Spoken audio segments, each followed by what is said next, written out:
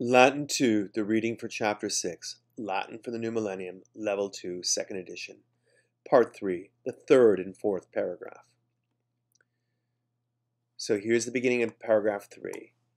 Tandem imperator ad filium nato minimum venit.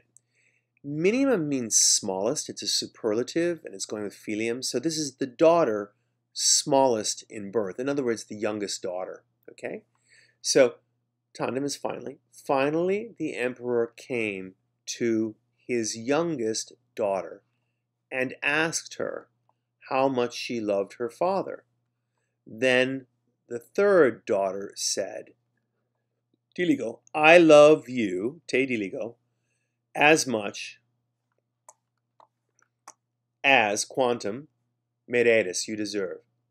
So it's, then the third daughter said, I love you as much as you deserve. Haec verba imperatore non valde placoerunt.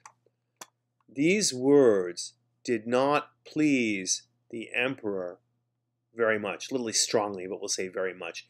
Notice how imperatore must be dative. Remember the word placio always takes a dative. The person who's pleased is always in the dative. You could translate it was pleasing to, if that makes it easier for you. So these words were not pleasing to the emperor very much, okay? By the way, this is also how Latin frequently says like. So if you wanted to, you can actually translate this. The emperor did not like these words very much, okay? And going down to the next clause, et filium tertium quidem equity dedit. Quidem is the dative of quidem, quidem, quadam. Remember that's qui, qui, quad plus dom, and this is the dative of qui, qui, quad, and so that forms a dative there.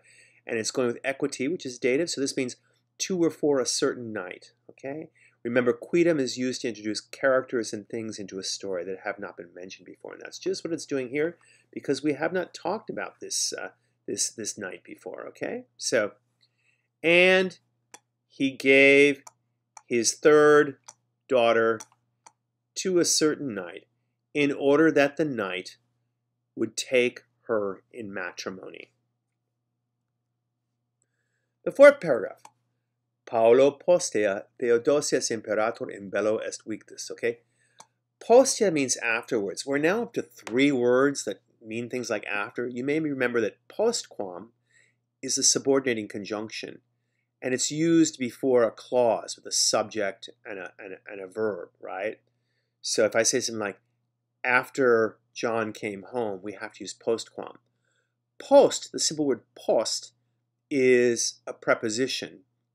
And you can say post canum, that means after dinner, post canum, and it has to have a noun and the accusative after it, okay? Postea is an adverb, and it means afterwards. Paulo means a little or by a little. It's actually an ablative, and it means by a little, but we'll just say a little. So a little later, Theodosius the emperor, est victus, was defeated. This is the perfect passive indicative. Remember, the perfect passive uses the present tense of the forms of sum, and so est victus means was defeated in bello, in war, in battle. Okay, so, or we'll say in war. A little later, Theodosius the emperor Theodosius, was defeated in war, and necessi erat, it was necessary. That's a very common expression in Latin. It was necessary, imperatori, dative, for the emperor fugere, to flee a terris suis, from his lands, right? So the whole thing is, a little later, Theodosius the emperor was defeated in war, and it was necessary for the emperor to flee from his lands. Itaque imperator ad filium natum maximum scripsit.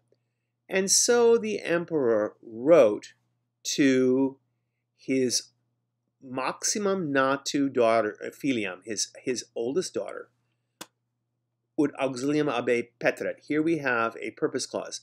In order that he seek help from her, abea, from her. So the emperor wrote to his oldest daughter to seek help from her. However, the daughter, and she's the eldest daughter, natu maxima. However, the eldest daughter sent only 5 soldiers from the army of her husband to her father. Okay? So 5 soldiers from the army, we would say of the army, maybe, no, from the army, 5 soldiers of the army or from the army of her husband to her father, ad patram. And I want to point out, tantum on its own, we've seen it meaning, it can mean so much, and we've also seen it mean as much when it's with quantum.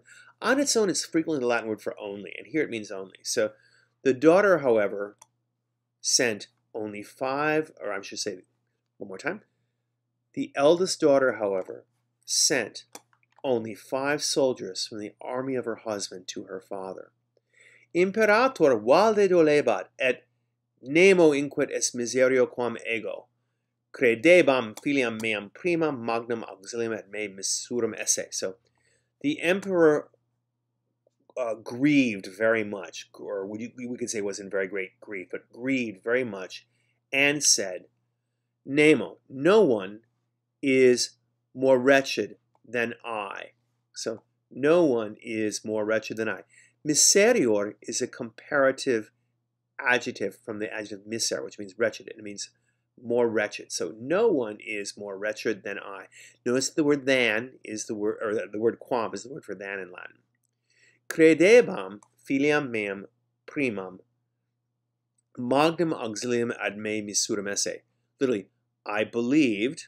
And remember, credebam is going to be in the imperfect because the belief is sort of a state of being that goes over the